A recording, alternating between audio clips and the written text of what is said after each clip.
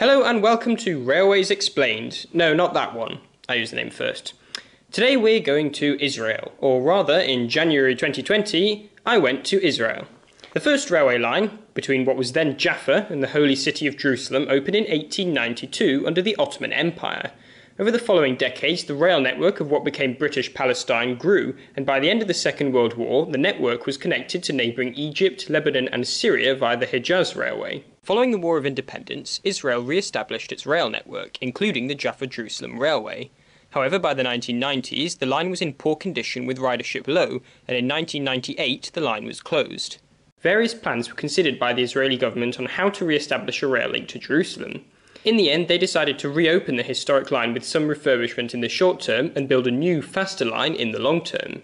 The Jaffa Jerusalem Railway reopened in 2005.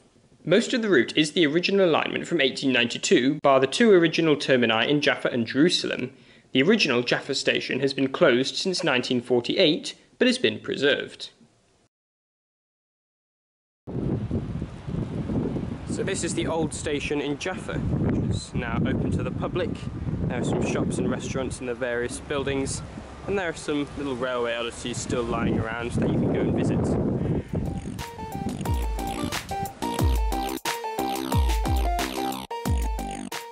There's this carriage on display at the front, so you can actually go on board. Wonder what's inside.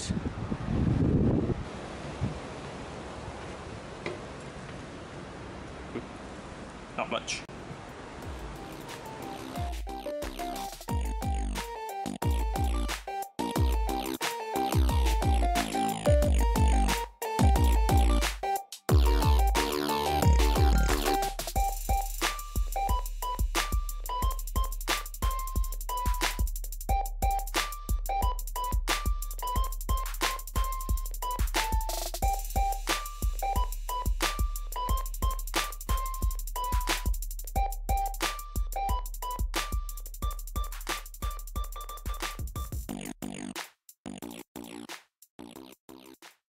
Jerusalem Khan station served as the eastern terminus until the line closed in 1998.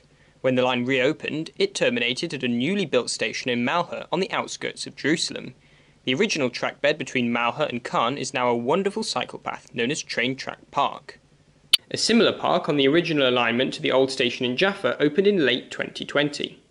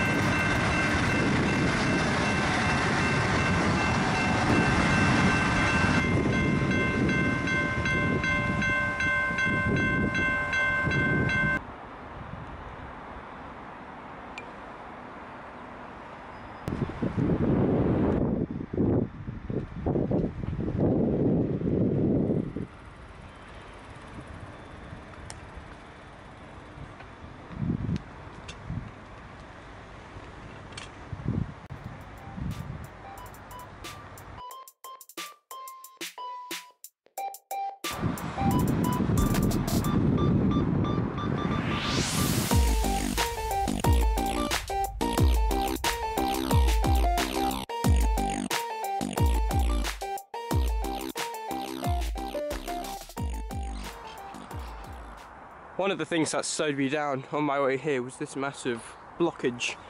This is where those sidings end, and the path doesn't start until after that massive motorway bridge, and you have to go on a very lengthy diversion.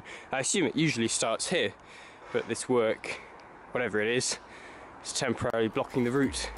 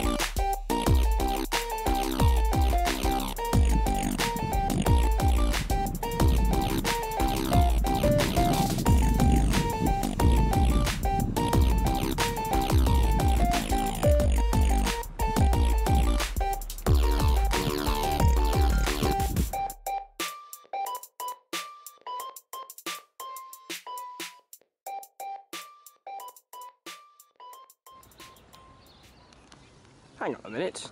Reading Station? Oh, it's Reading. Ah, it's a library.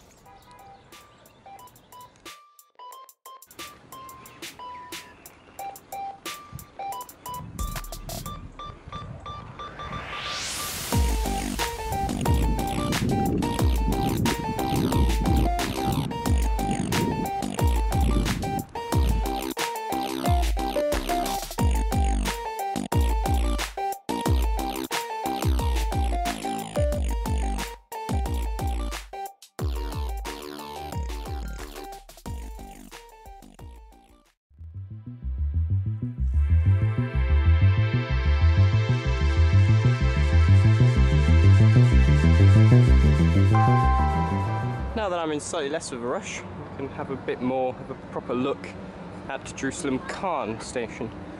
The building now seems to be a restaurant, and it's still very recognisable.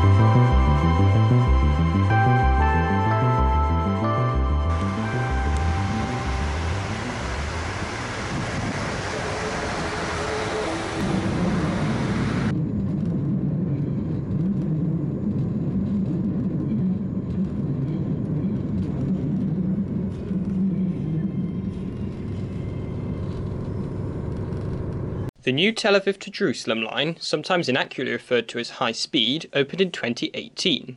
Running on a newer, straighter alignment over viaducts and tunnels instead of winding valleys, the line has cut journey times between Tel Aviv and Jerusalem to just over half an hour, compared to the previous journey time of 75 minutes. The line currently terminates in an underground station in the northwest of Jerusalem known as Yitzhak Navon, though it could be extended in the future.